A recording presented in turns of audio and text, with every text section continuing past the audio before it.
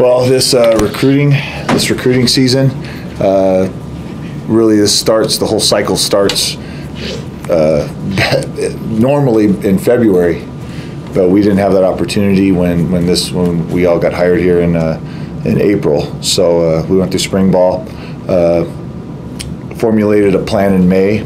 Matt Troxel did a wonderful job with our numbers and formulated a plan in terms of what we need to fill our roster with, and gives us areas which we can focus on, give us specificity on where we're going. And so we started with a plan in May, and we stuck to it, and it worked out really well with with this class. It was a great job by all the coaches involved.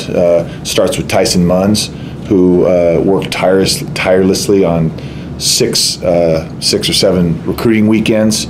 While we were all out on the road recruiting, he was busy making arrangements, getting flights arranged, taking care of a really well planned out weekends that were very successful. And then in addition to Matt Troxel, who before he left did a great job recruiting, giving us a base for what we were doing. David Fia, excuse me, down in Salt Lake, and Steve Fafita down there. Roger Cooper, he signed 10 players today alone, and he picked up a lot of slack.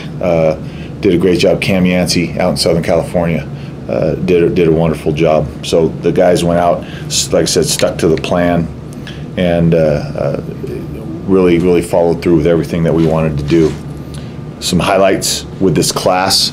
The first and foremost is we said we wanted to put a wall up around the state of Idaho, and we signed 6 players from the state of Idaho, and that is more than the other 2 in-state schools and our nearest school combined.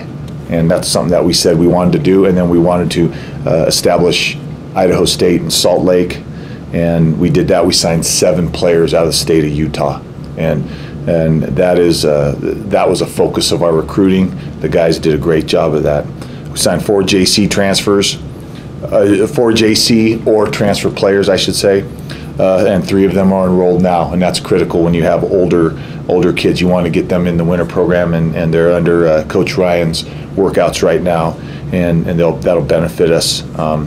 And then in addition, we had 9 total signees on the early signing day. I know we only announced 7. That's because 2 of them signed but didn't want to be announced till today, which was their prerogative. But that for Idaho State, I think that was a big deal. The breakdown: we had 9 on offense, 13 on defense. We signed 5 offensive linemen, which was a definite need. 4 high school, 1 junior college, and the junior college players here now. We signed a high school tight end, 2 high school wide receivers, and a high school running back. On defense, 13 players. We signed 3 defensive backs, 1 junior college who's here right now, and 2 high school players. Linebacker, 1 JC who will get here during the summer, and 3 high school, so 4 linebackers. And then on the defensive line, we signed 5 high school D linemen and 1 transfer. And so that was kind of the highlights of this class. So with that, you mentioned kind of your strategy or your game plan for this class, and I guess what was that, and what was kind of your focus?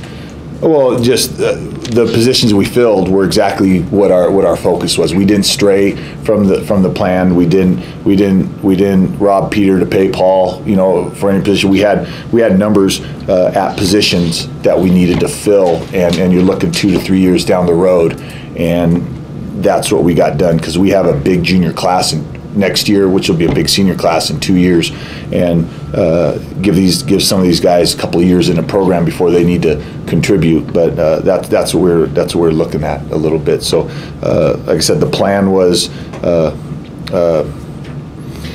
basically our plan is first try to control Idaho, second go to Salt Lake, and then try to get linemen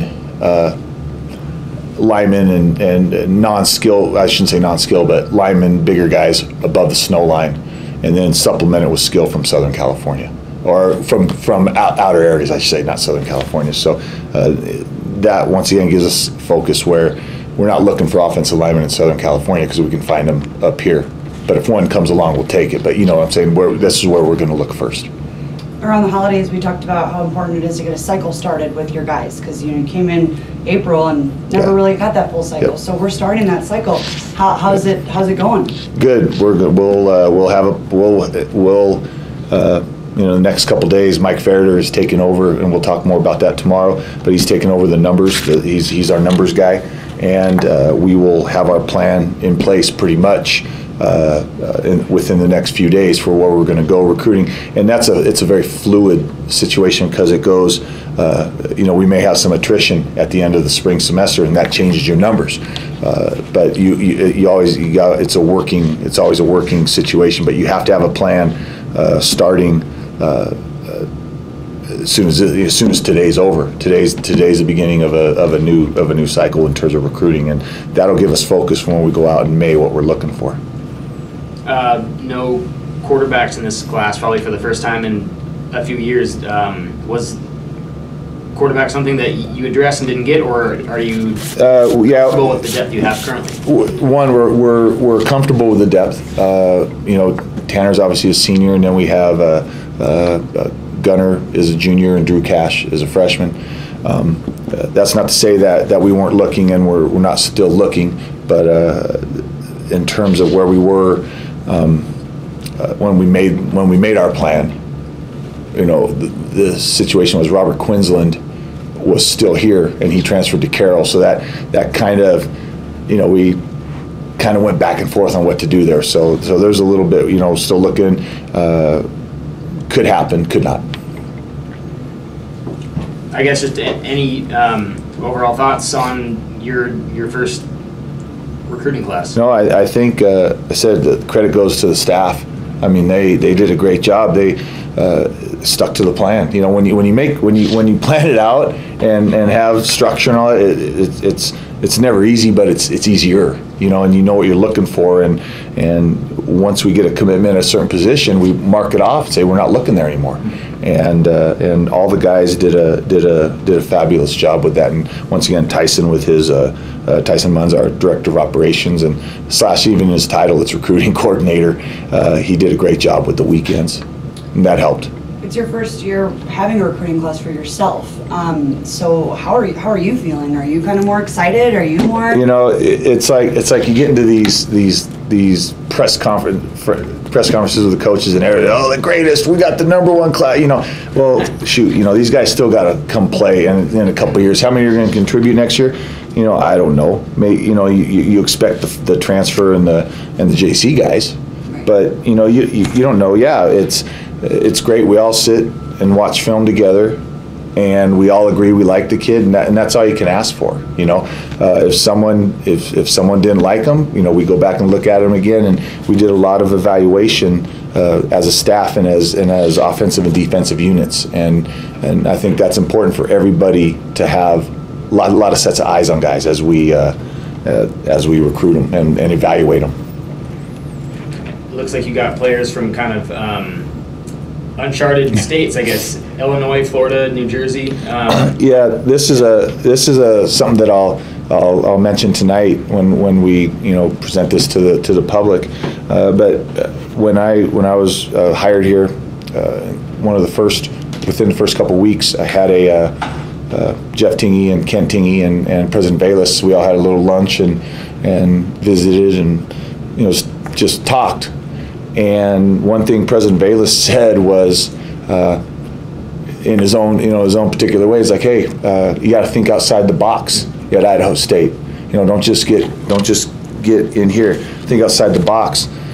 So, after that meeting, went to the staff and hey, what'd you guys talk about? And I specifically brought that up and didn't think it. Okay, told. Well, come middle of or early January, Roger Cooper, our linebacker coach, comes up and he goes, okay, you said think outside the box. And I was like, okay, here we go.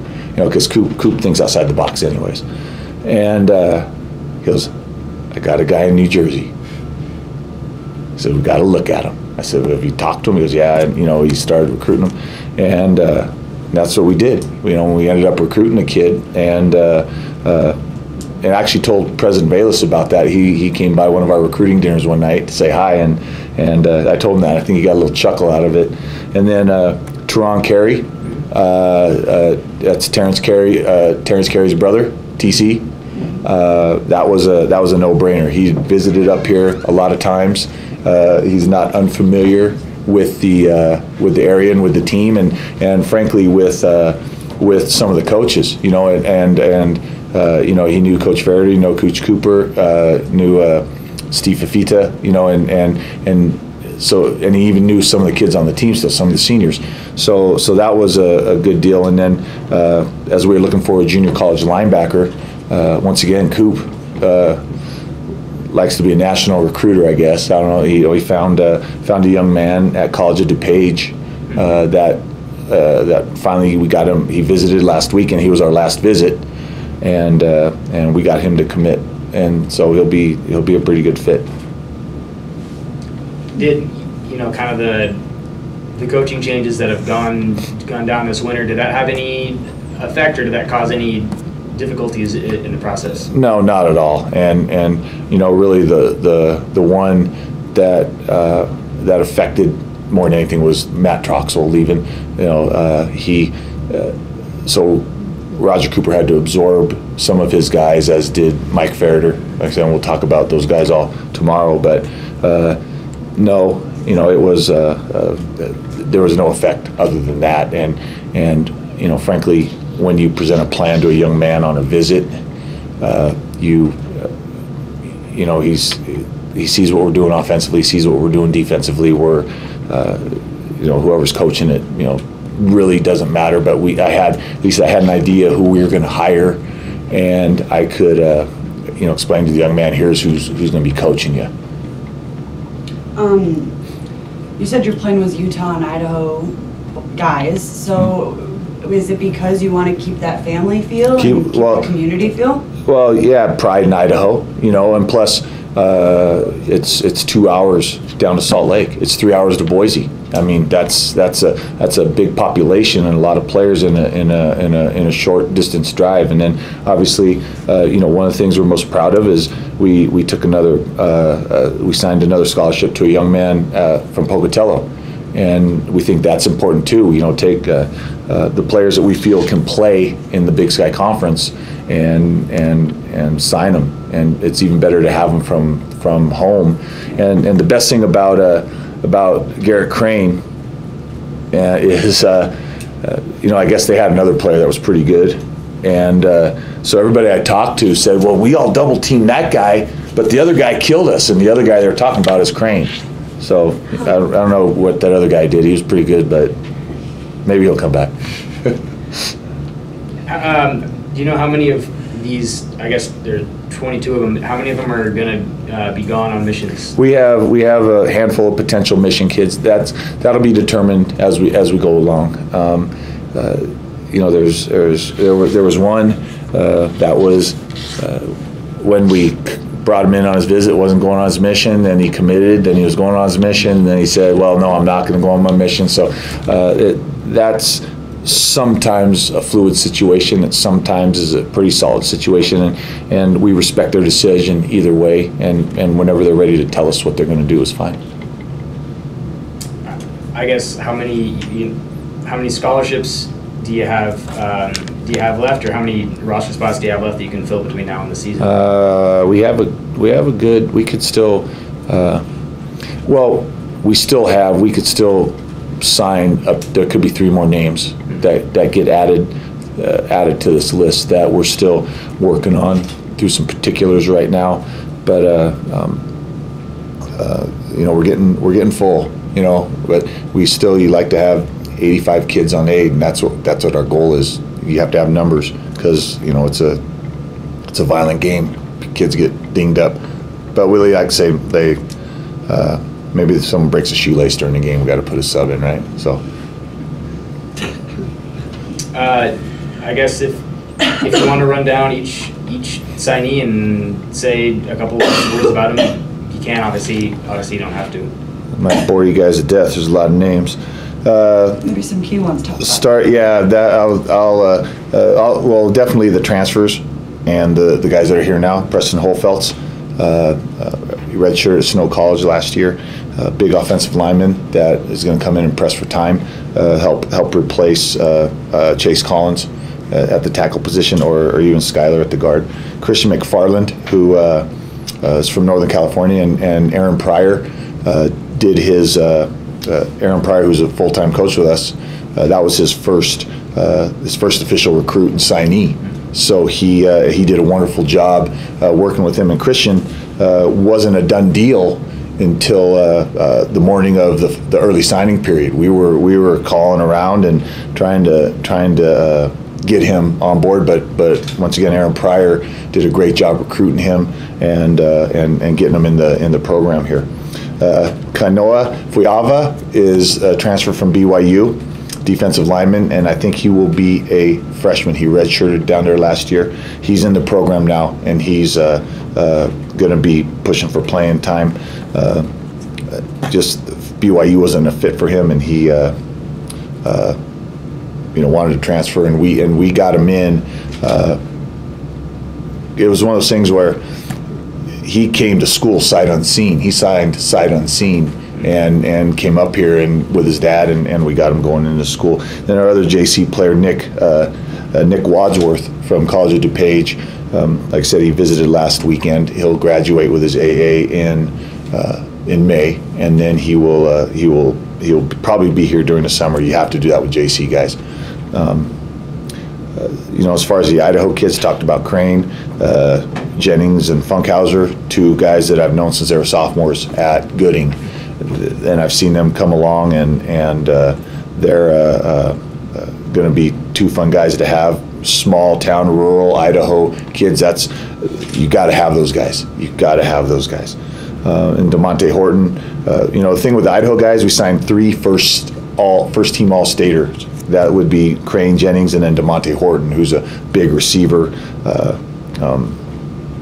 out of Skyview, out in Boise. Going down the list there, we touched on Terrence Jones, the young man from New Jersey, Tron Carey. We had 2 DBs we signed out of Southern California, Devin Dabbich and Alec Flanagan. Flanagan chose Idaho State over San Jose, Air Force, and Navy. He had options there. Devin Dabbich, interesting story there. He committed and was going to sign on the early signing period. But he hadn't visited. He didn't visit until January, so he signed sight unseen. Now these two are teammates with Trey Green, who's on the roster right now.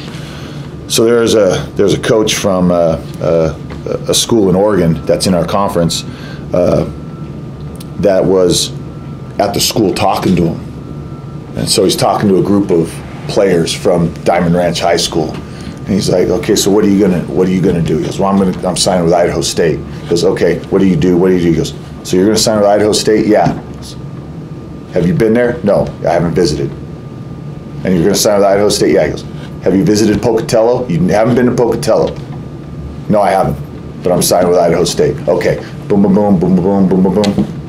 So you're gonna sign with Idaho State and you've never been to Pocatello? He goes, yes, I'm in. So it's like, so now I don't do that with other schools. When we talk about, have you ever been here or there? That's, why are you telling me about Idaho State? But that happened. And that's one of my favorite stories with Devin Dabbich. I told him I was going to say that to everybody because I said that's a great story. Okay. Another one, Spencer Tatafu. Now he's one that's probably going to go on a mission. He had a lot of offers from the Big Sky Conference. When he said he was going on a mission, everyone pulled it. Well, we stuck with ours. He committed to us. The minute he committed to us, the school, same school that I was talking about, came back and offered him. Why? Because we offered him and committed him, and kid stuck with us. So, there's a lot of stories like that. Ty Metcalf, there was 2 conference schools telling him on the early signing day in December, don't sign, don't sign, don't sign, and those schools were closer to him than here, and he said, I'm signing. And so we got a lot of stories like that, and it's really good. A lot of these kids believed in our coaches and believed in the message that we are sending, and fired up about it.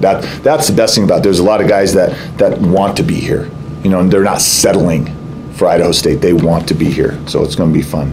That sense of belief is sticking with your recruiting class too, not just your. Well, I hope so. I mean, but yeah, it was. I'll tell you one more. Ruger Jennings, great. This is a great one. He got invited to a game.